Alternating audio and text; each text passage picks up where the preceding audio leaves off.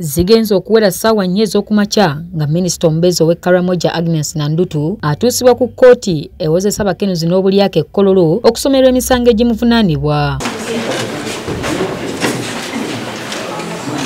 Omulamuzi abadde mu mitambo gy'omusango guno Esther Simwe asomedde minisita Nandutu emisango egimuvunaanibwa nga gyekuusa kubulankanya amabaati g'abankuseere b'e Karamoja wabula n'emisango n'agyegaana. Were acquired as a result of loss of public property, offence under Section 10(1) of the Anti-Corruption Act. Have you understood the charges? Yes, I have understood. Is it true? It's not true. Bannamateeka ba minisita Nandutu newankubadde basabye omulamuzi omuntu waabwe okuwoza nga ava wabweru wabula kino omulamuzi Esther Simwe akigaanye ng'onaagamba tasobola kumuwa kweyimirirwa nga newankubadde yeewaayo eri poliisi n'amusindika mu kkooti enkulu gy'abateeka okusaba kwe. Bino we bijjidde nga kiddiridde ssaabawolereza wa gavumenti David Bisamuyu okutegeeza kkooti nti okubuuliriza ku musango guno kuwedde.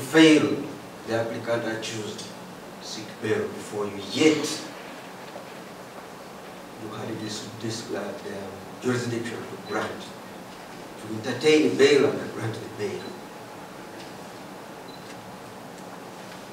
Proceedings, because when an accused person is committed to the High Court, this court ceases to have any jurisdiction to handle the matter. So I don't know what my land colleague is doing, whether it's applying for bail. He can only do that in the High Court. So let's get a mention date when it's a convenience, but once the paper is ready, we will report. Hereafter, we are going to mention it on the 3rd. If it has not gone yet to the High Court, then 3rd of May.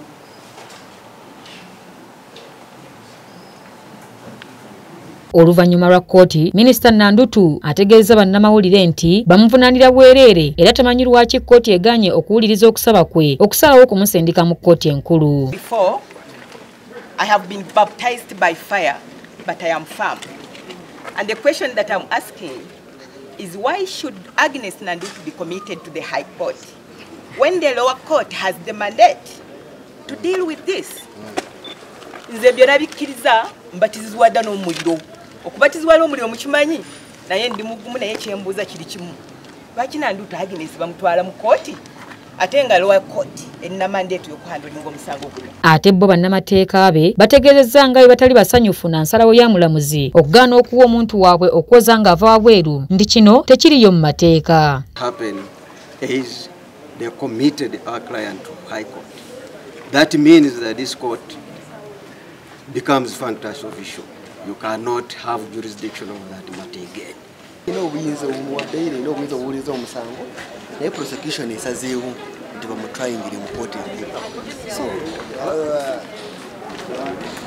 tekimenya amateeka, so tugenda kuapulayinga mu kkooti enkulu. Nandutu asindikiddwa mu kkomera e Luzira ng'ono wakuddamu gasimbagana n'omulamuzi nga 13 omwezi ogujja. Ono awezezza omuwendo gwa baminisita 3 abakatwalibwa mu kkooti ewozesa abakenuzi n'abalyake e Kololo ku nsonga z'amabaati g'e Karamoja. Nandutu e Luzira aliyo ne minisita Amos Lugoloobi asuubirwa okudda mu kkooti olunaku olw'enkya so nga ye minisita w'e Karamoja eyasookayo Meere Kitutu ye yateebwa kakalu ka kkooti gye buvuddeko. Florence Nabbale, Delta TV.